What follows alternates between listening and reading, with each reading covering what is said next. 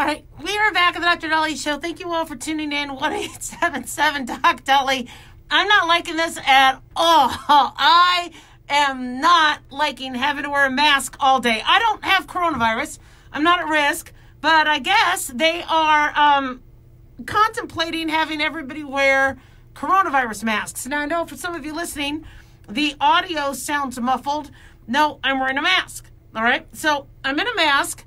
It is not an N95 respirator mask because you can't find those. And surgical masks, the ones with the loops, aren't very protective.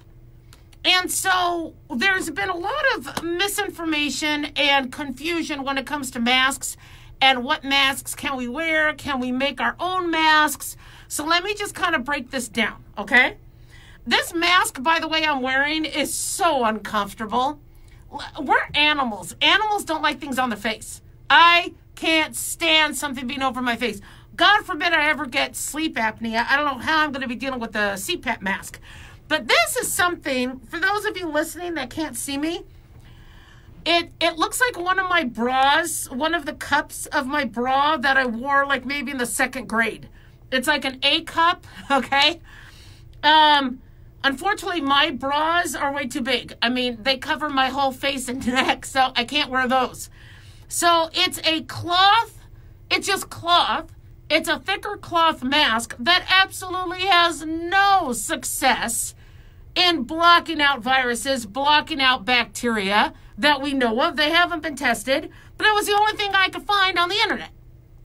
I'm a doctor. I can't get surgical masks. I can't get N95 respirators. And again, I would rather the hospitals get them, but I was hoping to buy some to donate. You just can't find them anywhere. So what I was able to do is find some half-ass cloth things, just in case, the poop really hits a fan. So CDC, Donald Trump, people are talking about, well, should we just have everybody wear a mask? Now, here's the pros and here's the cons of that. Okay. If you understand microbiology and you understand pathogens and bacteria and things like that, I mean, they are small. They are smaller than small. And I always bring up ants because we've all seen what ants do. Ants will find a means to get to where they need to go. So if you, let's say, close a door or move over the lollipop rather than throwing it out and letting it just sit there on the ground, that ant will know how to go around and get to it. That's the same thing with pathogens. So you see here, I can stick my fingers into my mask. A pathogen knows that. The pathogen will be like, well, wait a second, let me go into her eyes, or find another orifice that's just out there open. I think all my orifices are covered, but you never know. So if you wear a mask that's kind of halfway and, this is kind of tight, but here it's open, pathogens are still going to come through, which is why the N95 respirator mask has been clinically proven, tested, has to have 2 or 3 sets of QA before it could go out there on the market. And so those things are supposed to be the best. But get this, even an N95 respirator, which I don't have one of those to show anybody. Those have to be changed out every 8 hours, assuming you don't spit, sneeze, cough, or anything on it. The second it gets sullied, the second a mask gets dirty or wet or whatever, or you spill your drink on it, or it's contaminated, you can't use it. Now, I mean, we might be able to re-sterilize them in the hospital setting, but I bring this up because for people that have maybe this stupid thing like I'm wearing, or you try to makeshift one with your bra, I'll bring one of my bras in tomorrow. It's going to scare you guys. You're going to be like, oh my God, you could use that to go shopping and not have to pay plastic when you go to California. But my concern with these sort of masks or the idea of everybody wearing a mask is whatever I do today or tomorrow will diminish its effectiveness. And unless I could guarantee I have enough masks, which I don't, until we peak, and we're going to talk about which state peaks. I'm not going to wear this the whole time. I can't stand wearing it right now. But we're going to be talking about when each state is supposed to peak with their coronavirus cases. why waste your mask during a time when you might need it later? So let's say you guys got a hold of 5 N95 respirators.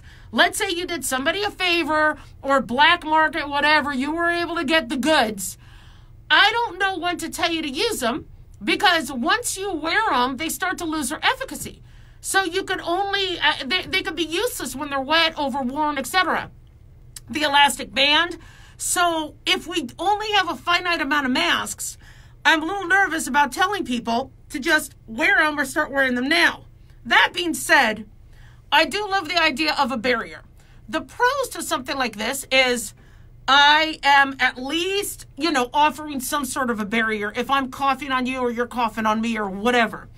It also makes you remember that we're in the coronavirus age, the coronials or whatever. And so it reminds you to be careful, because our habits are touching our face and things like that. But having something like this on you, you'll kind of remember, okay, I got to be a little bit more, aseptic and clean and diligent. Negative with this is you might go, okay, you know what? I'm covered. I am so covered. So I'm going to just sit here and I could even kiss you with this. No. So, would I support the CDC saying to wear masks? As long as I don't think it'll hurt.